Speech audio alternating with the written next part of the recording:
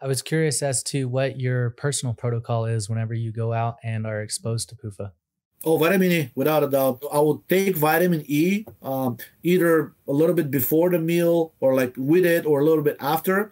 The good thing about vitamin E is that you don't have to take it every day. Its half-life is 48 to 60 hours, which means that if you take it 2 or 3 times a week only, that's probably enough. And several studies have actually shown that you can, get away with taking it only once a week because it accumulates in the liver, and the liver seems to be releasing it into the bloodstream in correlation with the amount of PUFA, whether from the diet or being released from the tissues by lipolysis. So to me, that's probably the cheapest and most widely available method.